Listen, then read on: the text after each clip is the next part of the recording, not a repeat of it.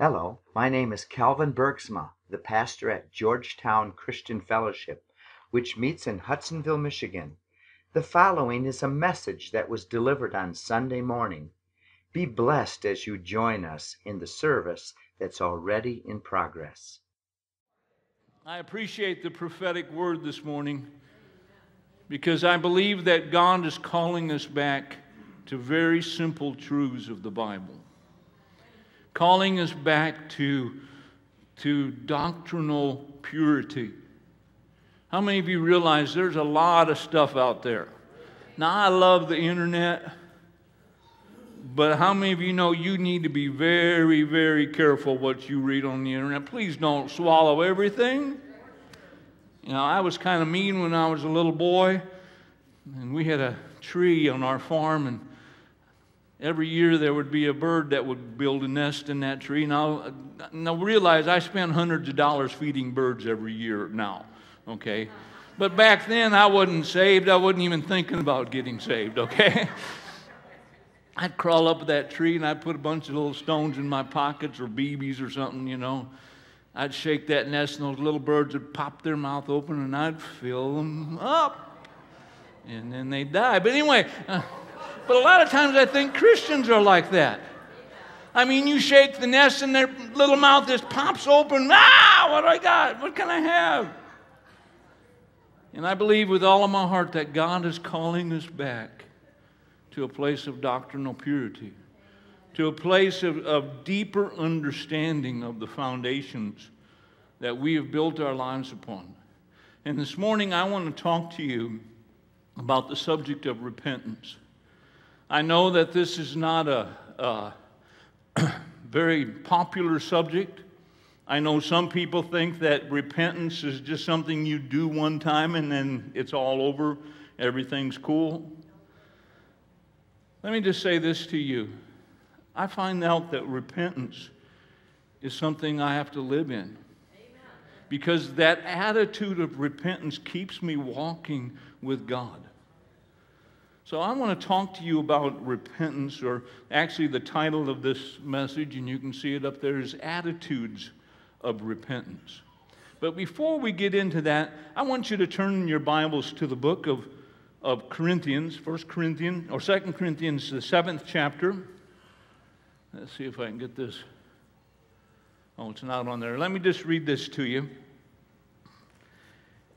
2 Corinthians, the 7th chapter, gives us a definition of what repentance is. And it says here, the Apostle Paul writes, and he says, I now rejoice that you were made sorrowful, and that you were made sorrowful to the point of repentance. For you were made sorrowful according to the will of God, so that you might not suffer loss in anything through us. For the sorrow that is according to the will of God produces repentance without regret, leading to salvation. But the sorrow of the world produces death. Now, how many of you ever said you were sorry for something you did, and then you turned right around and did it again? Okay? Well, sorrow is not repentance. Repentance, there's a part of repentance that includes sorrow. Okay? But it's not just being sorry, but it's a being sorry to the point of changing our lives, of changing us. And then I want us to look at verse number 11, and actually just the very first phrase of verse number 11. And it says, and behold, what earnestness this very thing, this godly sorrow, produces in you, or produced in you. What vindication of yourselves, what indignation, what fear, what longing, what zeal, what avenging of wrong. You see, those things there, and we're only going to talk about one of them today, those things there are things that repentance produces in our life. Brothers and sisters, let me say this to you this morning. If you think that you have repented, but yet you don't see in your life those things that are found. Let me see, do I have that scripture? There it is. if you don't see those things that are found in verse number 11 in your life, then I would really ask yourself, especially if you've been a Christian more than 5 or so years, is my life really a life that's being led in repentance? Do I have these things? Do I have an earnestness on the inside of me? Now that word, those two words, and we're going to talk about them this morning, but do I have that earnestness inside of me? Do I have this thing that wants to vindicate myself? In other words, to make things right. I know after I became a Christian, not long after I became a Christian, one of the things that the Holy Spirit dealt with me about is about the shoplifting I used to do. And I remember I grew up in Newkirk, Iowa. Now, most of you don't have any idea where Newkirk, Iowa, but there is a thing called Newkirk, means new church in the Dutch language, but there is a place called Newkirk, Iowa, and that Newkirk store. And I used to go in there and I would steal the dumbest things, all for the sake of stealing them. Well, after I got saved, you know what? The Holy Spirit says, make a list of what you stole. Find out what the value, not of of the day you stole them, but of the value is today. And he said, I want you to write a check, and I want you to send it to that store. Why? I never, before that, did I ever feel bad about stealing. Why? What was happening? The Holy Spirit was producing something on the inside of me, and I wanted to make sure that it was right. Now, I know that people don't preach this anymore, but I still believe it. Because you know what? It set me free. Do you understand? What indignation. How many of you have been mad at sin? I don't know about you, but I got saved March 20th, 1970 on 56th Avenue, about 3/4 of a mile north of Fort Sheldon. I went to bed that night loving the sin I was in. You understand? About 11 o'clock that night, all of a sudden laying there in bed, can't sleep, and the Holy Spirit turns on a camera, and He begins to show me my unrighteousness. You know what? I crawled out of that bed about 11:30. Didn't take the Holy Spirit real long. And I said, man, if you can take a mess like me, you can have me. And I thought I was worse than any sinner in the whole world. I mean, you know, the Holy Spirit does a good job on people. You know what? That next morning when I woke up, I didn't want to sin anymore. Something changed on the inside of me. And the more I allowed the Holy Spirit to work in me, the more I hated sin. So what indignation, what fear. How many of you know that godly sorrow produces godly fear, or a respect of God's holiness in your life? And again, that's not something we talk much about, but someday we'll probably do that, something like that. But what a longing. I didn't want to live for Jesus before I got saved. When I got saved, you know what? That's the only thing I could think of. How can I please Him? How can I do what He wants me to do? And again, I want you to understand that all of these things are a product of repentance and a zeal. Man, I had a zeal inside of me. I would witness to anything that wouldn't run away from me, and I ran after a couple people. Actually, more than a couple people. I had a zeal on the inside of me. And then the next thing, what avenging of wrong. I tell you what, God is a God of justice. And He avenges. Not me, I don't avenge. But God will avenge what's wrong. So those are fruits of repentance. Now, I want us to go back Oh, I got to point it at that thing over there, I guess. There we go. What is repentance? Well, repentance, basically, it comes from the Greek word metaneo, and it's a compound word. The first part of that word is meta, which means or among, and the next part of that word is teneo, which means to perceive or to think. And what we would say, if we put those things together, what repentance is, it's a change of mind. How many of you know that you changed your mind when you began to follow Jesus?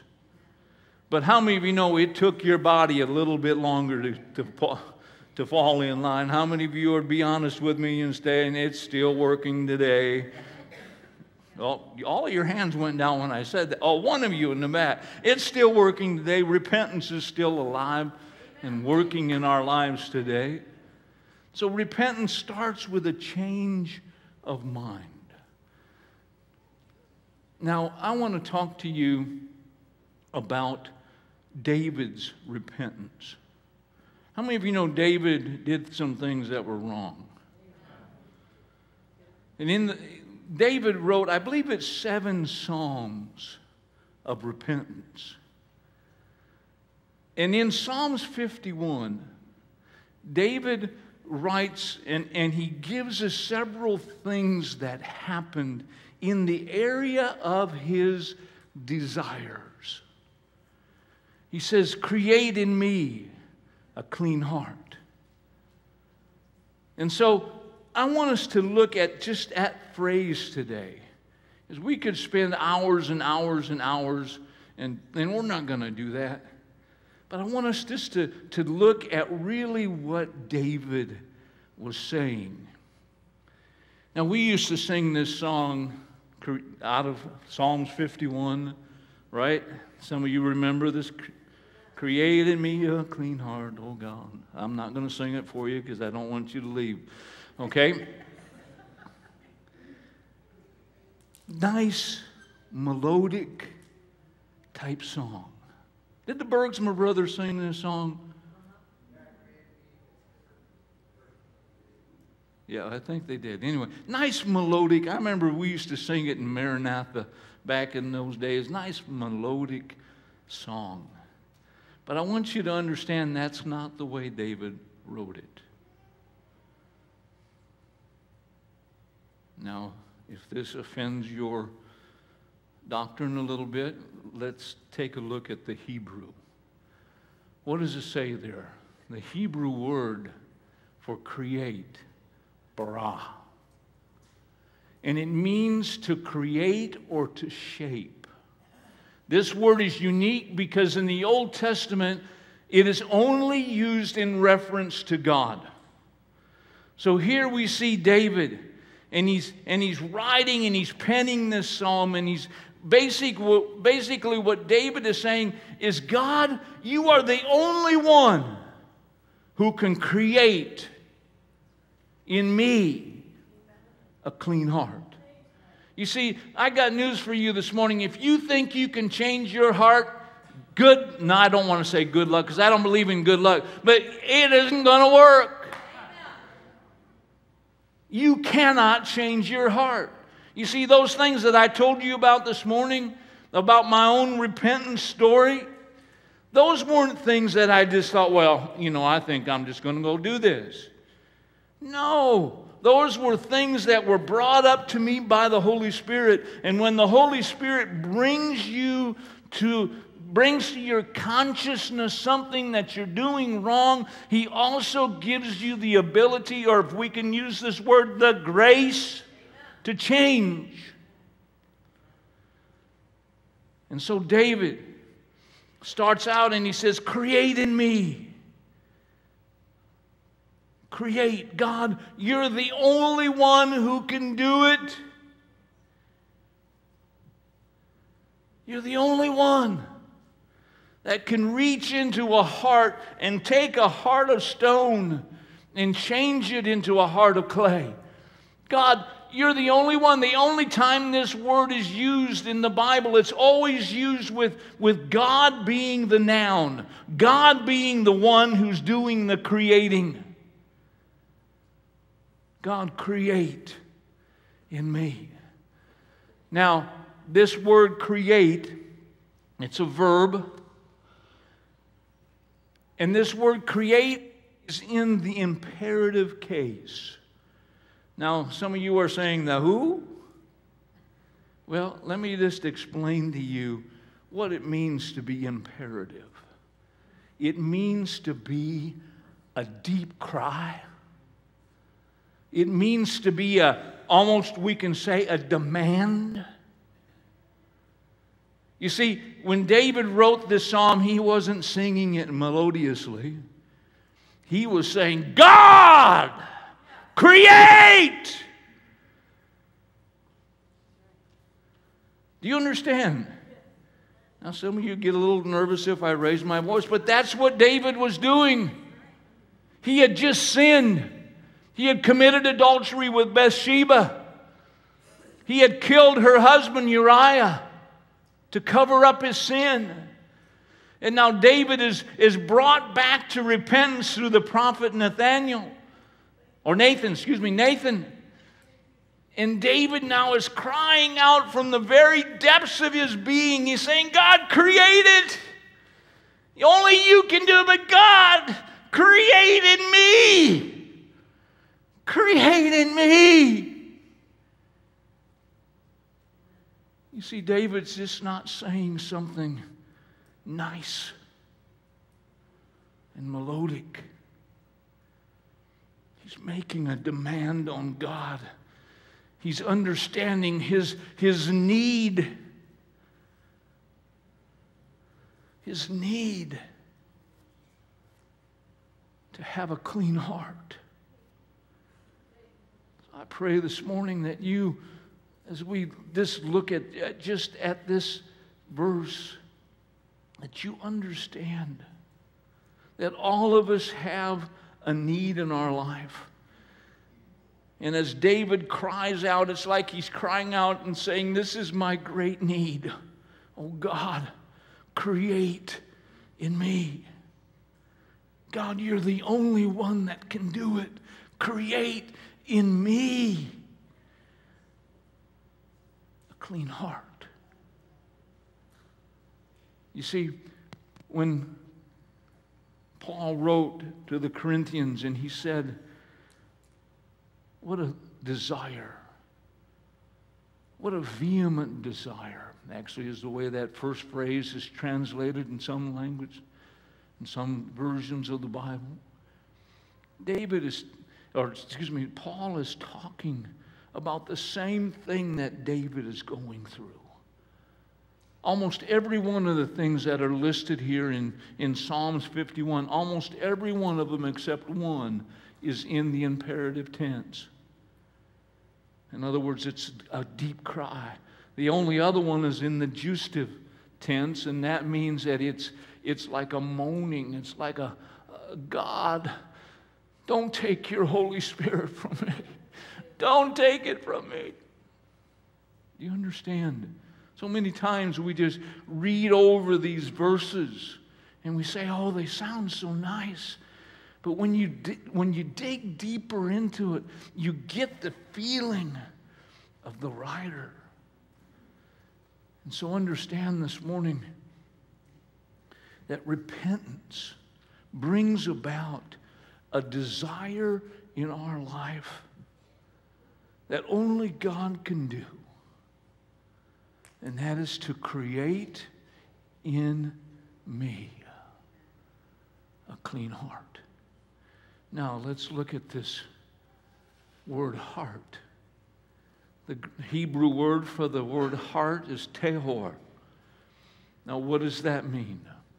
This word the word for clean is the word tehor, and it just means simply a pure or something that's clean.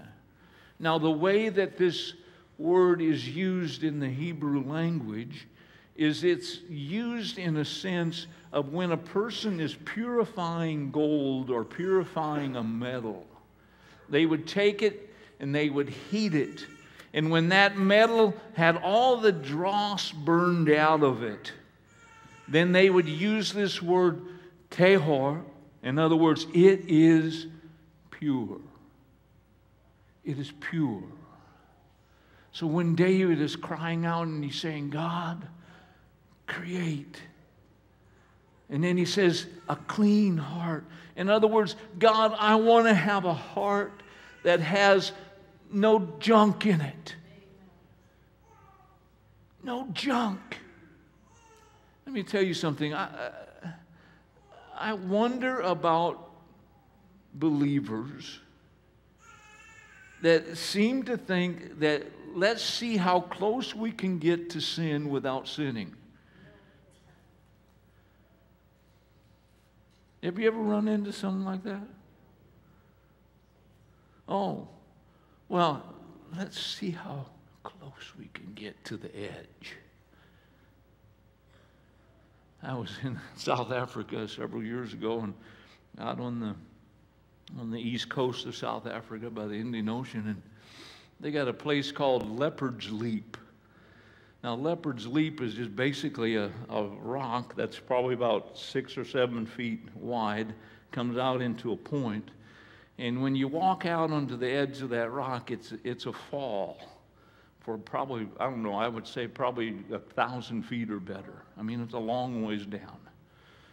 Okay, now, I walk out on that rock, but I don't get real close to the edge. Okay, first of all, when you're my size, you have to take those things into consideration, you understand? So, I just don't like to get real close to the edge. Do you understand?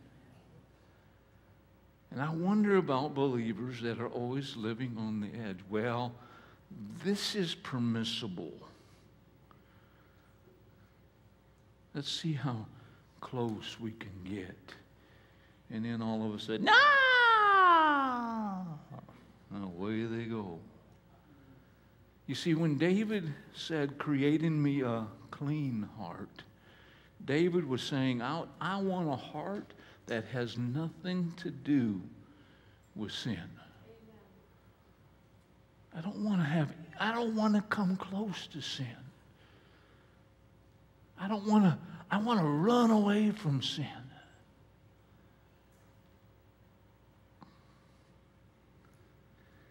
Many years ago, I took our youth group back when I was in Kentucky. We used to do town invasions. And we would go and we would find a pastor that maybe was struggling in a town somewhere, and we would get a whole bunch of kids from our youth group.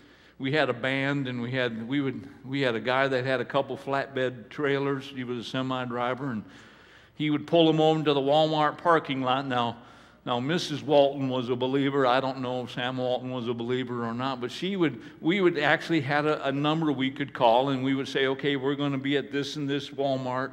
And by the way, this is not an advertisement, but this is what happened, okay? And she would say, okay, I'll make sure that you got electricity, okay, which was really nice. And we would pull these flatbed trailers there, and we'd set up our band, and we'd witness to people and share the gospel with people. And we'd get a motel. One night I was just getting into bed, and all of a sudden I heard this shriek come from the room next door. Now, we didn't rent the Holiday Inn, you understand? Okay? What happened is one of our young men opened the dresser drawer, and there was a pornographic magazine in there. But you know what? This young man had such a pure heart that he cried out, "Help!" Well, that's all you have to do, and Leon's got his trousers back on, and he's headed for the room. What's wrong? What's wrong? What's wrong? He said, look! Well, you see, that's the way we need to be towards sin. When sin pops its dirty head, we go, help! God, help me! Create in me a clean heart. A heart that has no dross. A heart that has no foreign objects. Create in me a clean heart. And now the word heart. Now this is the Greek word lib, L-E-B, in the Hebrew language. And it's used over 800 times in the Old Testament. The heart is used as, number one, a seat of desire and will. Okay? A seat of desire and will. Now notice what Exodus 7 verse 14 says. It says, and then the Lord said to Moses, Pharaoh's heart is stubborn. Okay? What was Pharaoh's heart? His heart was stubborn. In other words, we understand then that our heart is where we set our will, is where we make our decisions. Okay? Now, let's go on. In Deuteronomy 6, verse 5, it says, you shall love the Lord with all your heart. How many of you know love is an action? Love is something that has to be put into motion with a decision. Now, I know some people, it's not hard to love them. I know a few other people that it's a different case. You have to make a decision. Okay? So your heart is the center of your will or of your decision-making process. How many of you realize that when your heart is right, when your heart has cleanliness in it, when it's clean, when it's without dross, how many of you realize then that you make decisions that are clean? You make decisions that are pure. Another thing your heart is, it's the seat of knowledge. Deuteronomy 8 verse 5 says, thus you are to know in your heart that the Lord your God was disciplining you just as a man disciplines his son. What do you do in your heart? You know. You know in your heart. Now, how many of you have ever said, I didn't know it was wrong? Well, let me tell you something.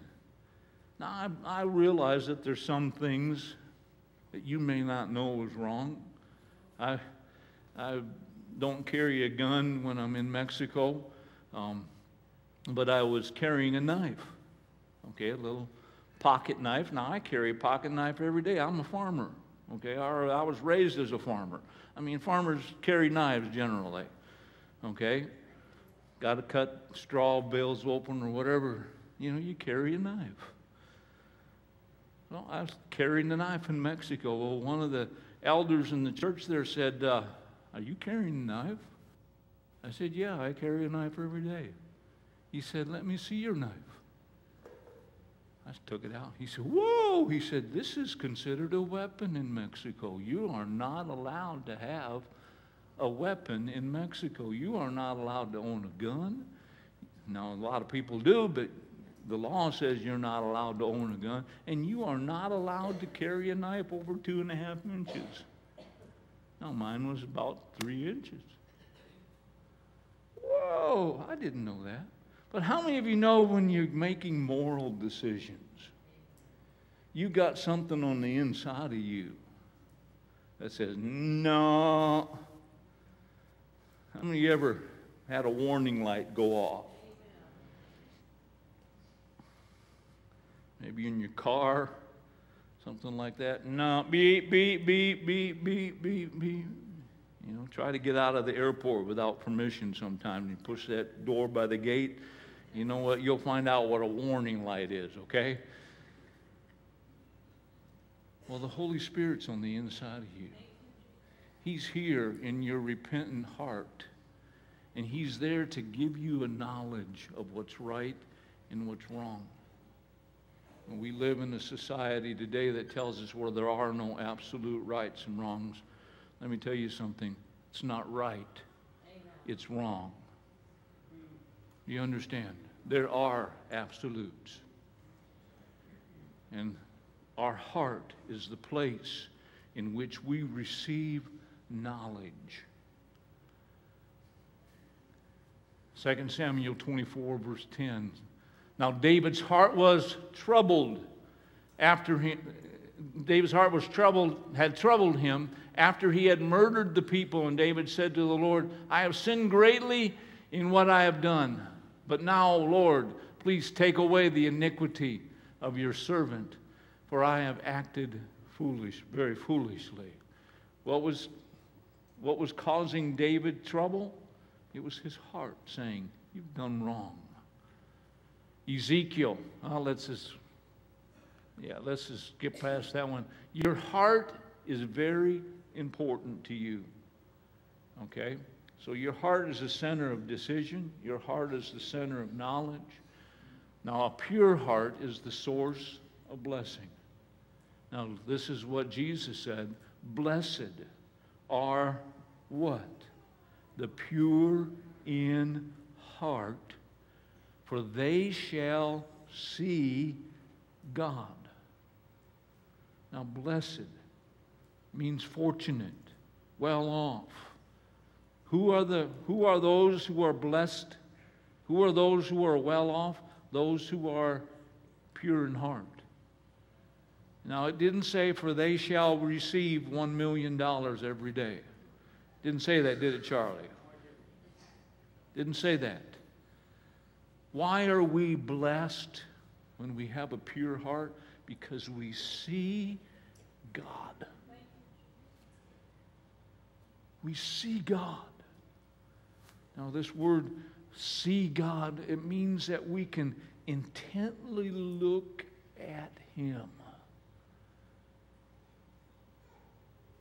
David cries out with all of his might, and he says, create in me a clean heart. And then we see Jesus picking up on this same area of our lives, and he says, if you are pure in heart, then you can look intently on God the Father. And how many of you know once you've seen God, things change? Things change. Now, I'm not talking about a physical sight. I'm talking about knowing Him and seeing Him down here in the depths of your life. So a pure heart brings us to a place of being blessed, fortunate, well off. Matthew 12, verse 34 through 38. You brood of vipers, how can you, being evil, speak what is good? For your mouth speaks of what fills your heart. Why does your mouth say some things that you wish it wouldn't say? Anybody have this problem? Now, I confessed to you earlier that I'm still living in repentance. I've said some things about a certain political candidate. Now, I won't tell you who she is. Oh, I just told you. That I had to go back and say, God, I'm sorry. You love her. You redeemed her. Your son Jesus died for her. You know what? I've had to say, God, create in me a heart so that I won't speak bad things. Now, I'm not saying I agree with her, because I don't, and I won't. I believe in justice for the unborn. And that should be enough to, I'll just leave it right there. You elders, you'll not get too nervous. I'm just not going to get political. But you see, if you want to control your mouth, you need to make sure that the plea of your heart is like David's. God, create in me a clean heart. Create in me a clean heart. Whether that's cursing, using the Lord's name, gossip, lying, all of those mouth issues, complaining, all of those mouth issues start here. God, create in me a clean heart.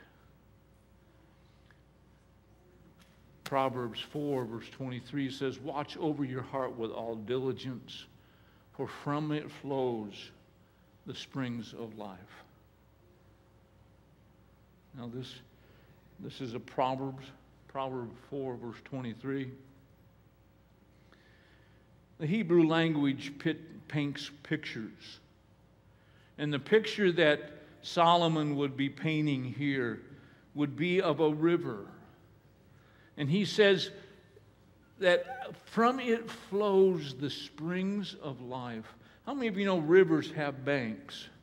And those banks direct the water in where it's supposed to go. Do you know that when your heart is pure, that your heart then is going to be able to direct your life in a pure way, in a fruitful way, in a way that'll be a blessing to you and to your family, but also to those that are around you? Your heart will direct your paths. You understand that? So David again cries out and he says, create in me a clean heart, because I think David understood that a clean heart, a heart without junk in it, is a heart that can direct the rest of your life. You have problems making decisions? Check your heart. Check your heart. Is there fear there? I know we've made some decisions in the last 3 months that were not popular.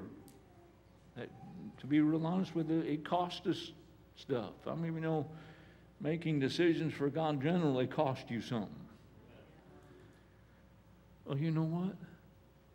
Because I knew that our heart was pure, we could go ahead and lay aside the fear and make the decision.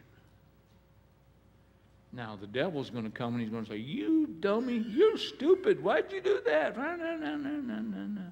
Well, you know what? You just go back to a pure heart and say, hey, Jack, get out of here. Not Jack, but anyway. Hey, just get out of here. You understand? Why? Because your heart's pure. Because you cry out along with David. David cried, create in me a clean heart. It's where your treasure is. Matthew 6, verse 19. Do not lay up for yourselves treasures upon earth where moth and rust destroy, where thieves break in and steal, but lay up for yourselves treasures in heaven, where neither moth nor rust destroys, where thieves do not break in or steal. For where your treasure is, there will your heart be also. Where's your treasure? Where's your treasure? Because where your treasure is, that's where your heart's going to be. Now, when it says treasure there, it's not necessarily talking about money. It's talking about the things that you cherish. What are the things that you are hanging on to? I've got in my office at home, I have a safe. In that safe, I have 3 Bibles. These Bibles are from my great-grandfather. On both sides. And one of the Bibles is from my great-great-grandfather. Now, if my house catches fire, you know what I'm going to do? I'm going to tell Audrey, pick up that safe and carry it outside, will you? No, I'm going to try my best. Actually, it's in a fireproof safe. Why do I treasure those things? Because there's something that are important to me. I'll never sell them. I'll never give them away. In fact, they are so old that I rarely even open them. But I know they're there. Where's your treasure? Because wherever your treasure is, that's where your heart's going to be. Now, how to have a pure heart very quickly. There's one other word that starts with an R-E. Now, we talked about repentance and are still talking about it. But there's another word that seems to be absent many times in our society, and it's the word responsibility. I don't want to be responsible. Well, how many of you know God is the one that creates, but yet He gives us responsibility. He gives us what we need to do. Now, this very quickly is what we need to do and will be done. Colossians 3, verse 2, set your mind on things above, not on things of the earth. What do? We take control of our mind, of our thinking, of that decision-making, knowledge area of our lives, and we set it on Jesus. That's what we need to do. Sometimes I just need to slap myself, okay? And sometimes I do physically slap myself. Come on, Leon, get it right. Get your mind set on things above and not on things on the earth. That is my responsibility. God is not going to reach into your mind and say, okay, I'm changing your mind. He changes you, but He changes only those vessels who are willing to cry out like David cried out, create in me a clean heart. So set your mind on things that are above. How to have a pure heart? A clean heart comes from time in the Word. Psalms 119, verse 9 says, how can a young man keep his way pure? By keeping it according to the Word. Are you in the Word? How do you create, or how do you allow God to create in you a clean heart? By keeping yourself fed upon the Word of God. Fed upon the Word of God. Now, I've heard Christians, and they say, well, my pastor just doesn't feed me. Well, let me tell you something. If you've been saved for more than a couple, 3 years, you ought to be ashamed of yourself thinking that your pastor has to feed you. Now, your pastor, by the way, your pastors and your elders are excellent Bible teachers. I'm amazed at the Word of God that comes out from this pulpit. Okay? But let me tell you something. You need to be in the Word every day. Because when you read the Word of God will regenerate your thinking. It'll renew your mind. That's our responsibility. Saying, God, create in me a clean heart. And then setting our minds on the things above and keeping our minds filled with the Word of God daily. Now, I went over about 6 minutes. I hope you're not going to charge me for that. But let me just say this to you as a challenge today. Number one, if you're here and you've never surrendered your life to Jesus, and yet you're trying to turn over the proverbial new leaf, let me tell you something. They don't change by themselves. Believe me, I tried. And it doesn't work. So I say to you, surrender your life to Jesus.